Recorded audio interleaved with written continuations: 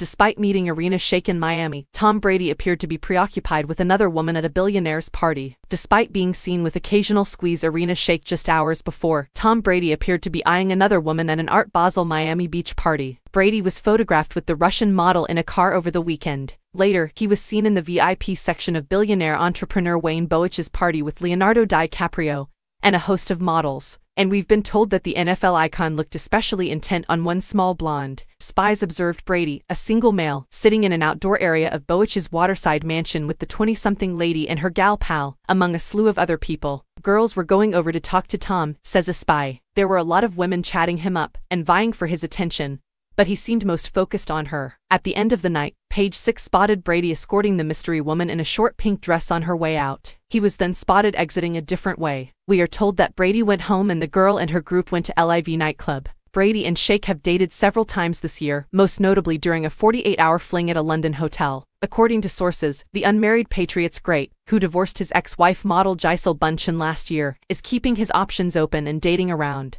He was seen briefly with Shayk at DiCaprio's eco-charity event, Wild, last week, although Page 6 understands they did not arrive together and simply chatted for a moment. Brady was briefly at the party and said hi to her, but he also said hi to a lot of other people, a spy told Page 6. Brady and Shayk were also seen driving together before billionaire Bowich's party. Snoop Dogg and Lil Wayne performed at the event for guests including Dwayne Wade, Venus and Serena Williams, Cindy Crawford, Corey Gamble, Tyga, Jimmy Butler, Victor Cruz, Lindsey Vonn, A. Edwards, Harvey Spivak, Noah Tepperberg, Melissa Wood and Google co-founder Sergey Brin.